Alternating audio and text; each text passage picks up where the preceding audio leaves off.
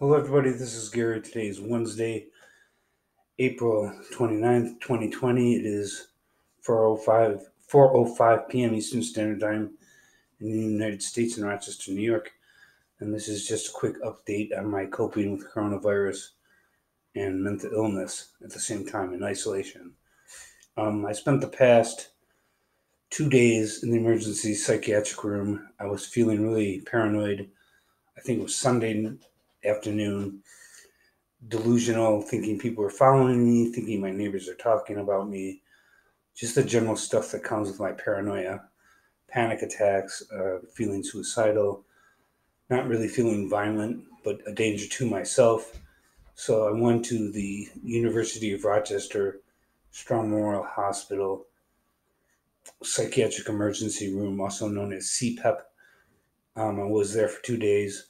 They did admit me into the hospital and they intended to put me in a bed upstairs because usually you have to wait in the psychiatric emergency room.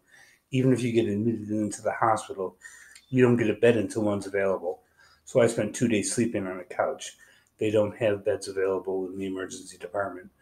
You're either sleeping on a geriatric chair, a couch, or on a chair. There are no beds. So if you're waiting for a bed because you've been officially admitted into the psychiatric hospital, that can take hours or days. And I was already there for 2 days waiting, and I got sick of waiting because it's yelling, screaming, and swearing, strapping people down, people going crazy in the psychiatric emergency ward who didn't want to be there, constantly causing commotion and noise and confusion. And I had enough of that. I felt better, less paranoid, less depressed, less anxious, and feeling more anxious by being in that fucking psychiatric emergency department. Um, with patients constantly flipping out who didn't want to be there, who were brought there against their will by the police, which they can do under New York State mental hygiene law. If somebody's a danger to themselves or others, they can be brought to a psychiatric hospital for evaluation against their will. More often than not, after evaluation, they're released, even if they were brought there by force. Um, but I was officially admitted into the hospital, which means I would have to wait for a bed. Well, I waited 48 hours, started to go stir crazy, and told the hospital that I wasn't suicidal or violent, and I just wanted to go home. However, I do think, aside from the fact that it's total chaos, I did get some sleep, which I wasn't getting. I got some sleep in the psychiatric emergency department. I felt more stable, more rested, despite all the noise and yelling and screaming and swearing. I didn't have a cigarette for 2 days because you don't smoke in a hospital anywhere in the United States, I would imagine, not just New York State. Um, Smoking doesn't have the allure that it used to have, where you were allowed to smoke basically anywhere you wanted to. When I was in the state hospital, Rochester Psychiatric Center, in the 1980s, they gave you tobacco to roll your own cigarettes, or they gave you cigarettes directly, and they also even handed out corncob pipes. Uh, the state hospital was an imposing 15-story monstrosity that had over 1,000 patients. That hospital has since been closed and therefore not enough beds available, psychiatric beds available for people who need them. Um, that's what I experienced in the emergency room over the weekend. Not enough beds available, waiting until there is a bed, overcrowding in the psychiatric emergency department. I believe that if a person comes in for a psychiatric evaluation, the law requires that before they're released, they have to be evaluated by a psychiatrist, like I was.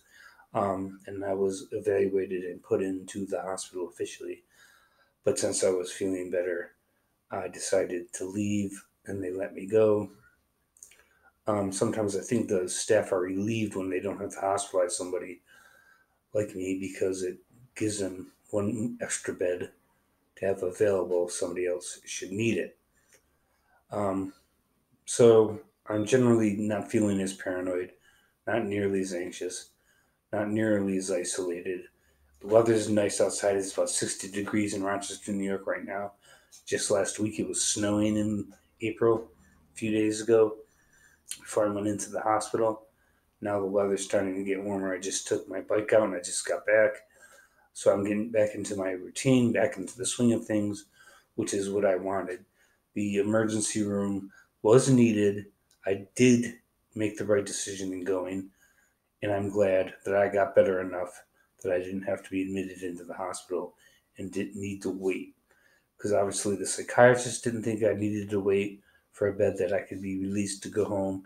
Because one psychiatrist evaluated me, another psychiatrist evaluated me within 48 hours, and we both agreed that I could go home and that my admission into the hospital would be released.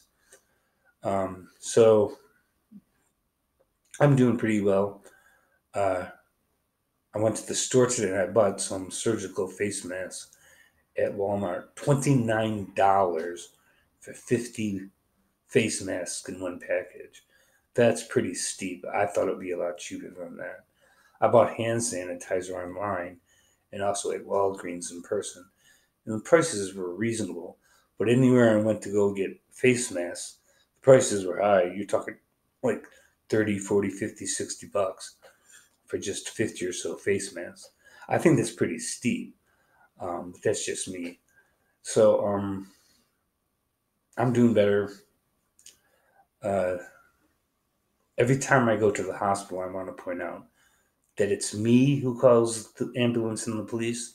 The police usually show up. They didn't show up this time. I'm not sure why. The ambulance showed up.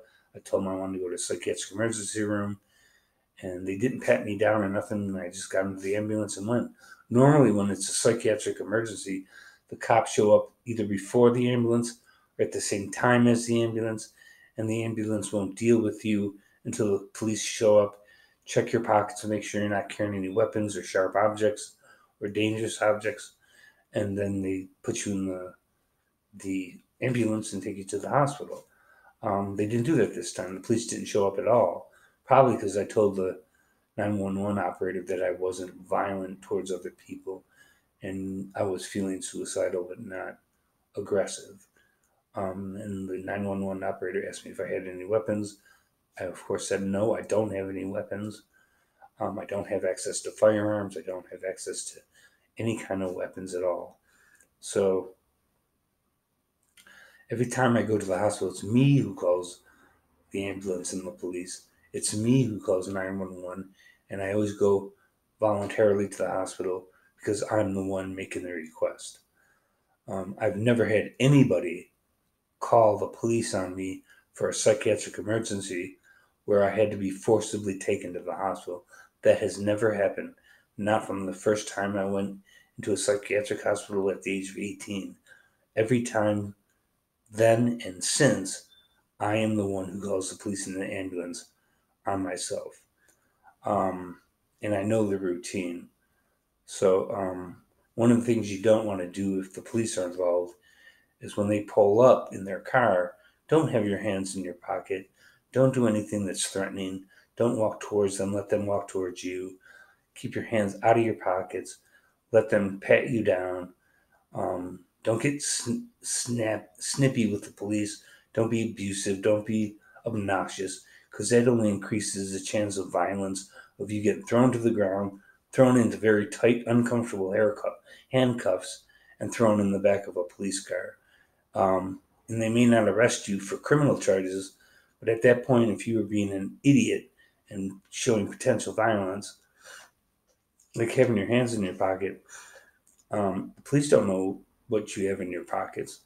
So it's best to keep your hands out of your pockets until they check uh, what's in your pockets. I have never been bought. I have never been brought to a psychiatric emergency room in handcuffs.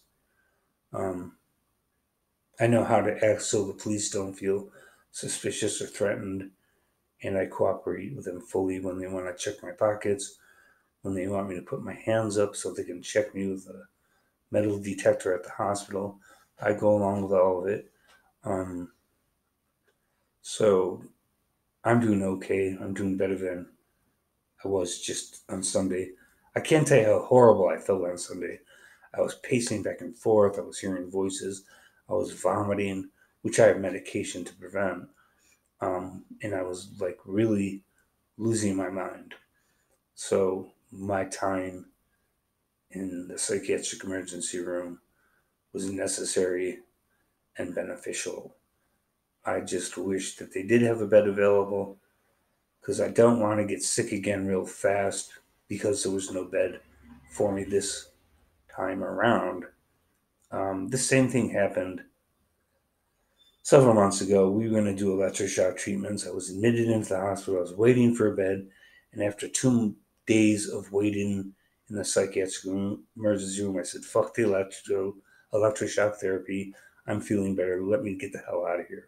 So that's happened twice in the past 12 months. But anyways, comment, like, subscribe, share. If you want to help me out, you don't have to send me money. Just share my videos on social media.